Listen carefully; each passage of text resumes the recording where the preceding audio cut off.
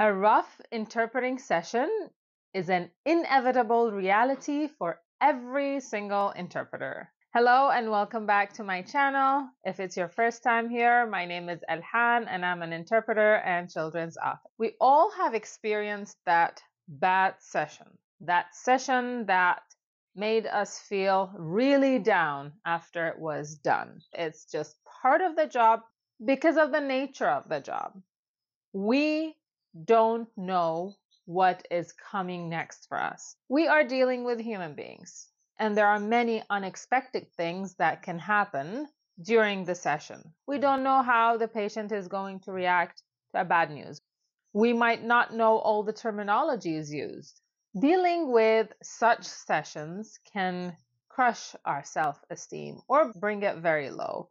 But we need to be careful about that, and we need to carry the necessary tools with us that would help us overcome such emotions. I think that as long as your mistake haven't altered someone's life, you need to take it easy and accept that mistakes can happen. So what are some of the things that you can do after a rough interpreting session? First, take care of yourself. Take a deep breath. Do something that calms you down. It could be taking a deep breath. It could be using essential oils. It could be doing a 20 minutes meditation. It can be listening to music. It can be reading a book. Whatever makes you calm down, do it. Once you are fully calmed down, this could vary from person to person. You could calm down within minutes, hours. Some people might need days or weeks. However time you need to just feel a little detached from that experience. You think you're able to see it from a more logical point of view, an outsider's perspective, then it's time to start thinking about it. Ask yourself this question. Was there anything that you could have done to prevent the bad or rough situation that happened? Was there anything in your control? Yes or no? If the answer is no, you have done your best.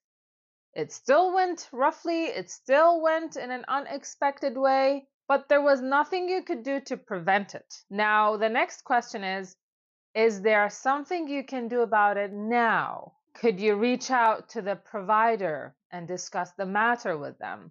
Do you need to apologize for something? Depending on the situation, ask yourself if there is something that you can do now to improve the situation for this time. Going back to the main question, was there something that you could have done to prevent the rough situation or the bad situation?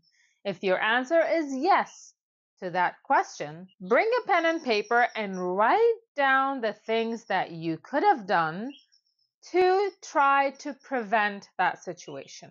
Maybe it could be preparing better, have a better preparation. Maybe you knew what the topic was about, but you still did not prepare all the necessary vocabulary that would be used in that topic or in that session. Maybe you were very tired and you were foggy, and that's why your performance was not as you expected it to be, as you wanted it to be. So the solution would be taking better rest before the session. Were you hungry? Were you thirsty? These are all things that could distract the mind. So see if there were things related to your health that were the reason for the situation that you were in. What else could have been the reason? Was it because you didn't have enough pens when you needed to take notes? Was it because you ran out of papers and you needed more papers to take your notes on? Was it that you were on vacation and now you jumped into this session and your brain was not ready to start interpreting again? List all the reasons that you think were the cause of the rough interpreting session that you had. And also, you need to see what you can do now. Is there something that you can do now to improve the situation? I know it's very, very, very, very tough for many of us to admit that we have made a mistake, but that's the best thing you can do. to own it. If what happened was your mistake, own it, apologize about it, tell whoever you need to tell that this would not be repeated again, and do everything in your power to make sure that it will not be repeated again. If after everything you've done so far and all the time you needed to take, you've taken it, but you still feel that you're not over that experience and your career as an interpreter could be affected by it. If I were you, I would consider some form of counseling to work and see what are the inner issues behind how I'm feeling about the situation, and ask someone who is an expert to run with you through everything that happened and see how you can help yourself come to terms with how you are feeling about it, help you experience everything, yes, and then go through it and move on, not to get stuck there. Hope that was helpful. You are an interpreter listening to this. I would love to hear in the comments a difficult situation that you have been through and what you could have done to prevent it from happening. I have an example for you, and it's actually in this video, documented for you, in which I was not expecting to hear some of the vocabulary I heard about the topic of the video. So could I have prevented it? Probably by reading more on the topic. I think I could. How did I handle it? It wasn't a very critical situation. So I just asked the person I was interviewing to explain the term, and I interpreted the explanation. How did I feel about it? Very embarrassed.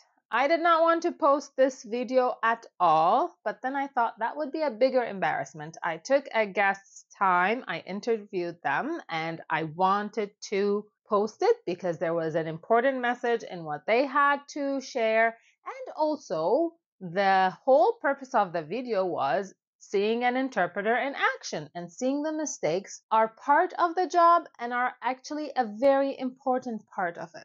So feel free to check it out. If you don't speak Arabic, you will still pick them up because the terms I did not understand were in English and I had to interpret them into Arabic. Hope this was helpful to you. Please check the rest of the videos in this channel, and if you like this kind of content, please like, share, and subscribe, and see you next time. Bye!